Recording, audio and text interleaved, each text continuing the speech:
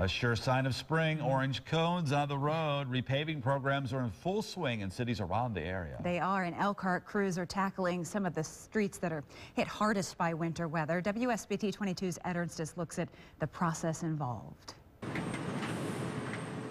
Paving crews began the season on a stretch of Lexington Avenue on the city's west side.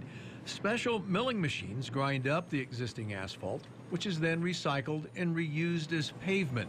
Glenn Booth, who lives off of Lexington, knows the street gets a lot of wear and tear. I just can't believe the traffic. You know, people going to school, back to the factories. This road is just really a busy road, and it needed repair. And I'm glad to see that they're doing it. All told, the city plans to repave 15 to 16 miles of roadway, spending around $1 million. So we just go by actually the roads that are in the worst condition. We hope to be running the program up to October 15th, around then, and then we turn over and turn to a leaf program. He says even with a milder winter than the year before and not as much snow, there was still a fair amount of repaving to do.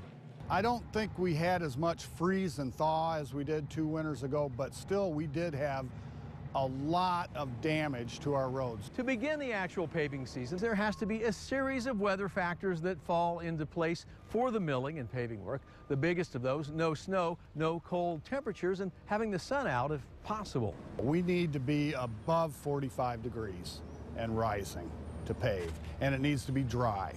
And springtime, those are both issues we have to deal with. Ed Ernstes, WSBT 22 News. And Elkhart street crews are also out crack sealing and patching potholes in addition to the paving.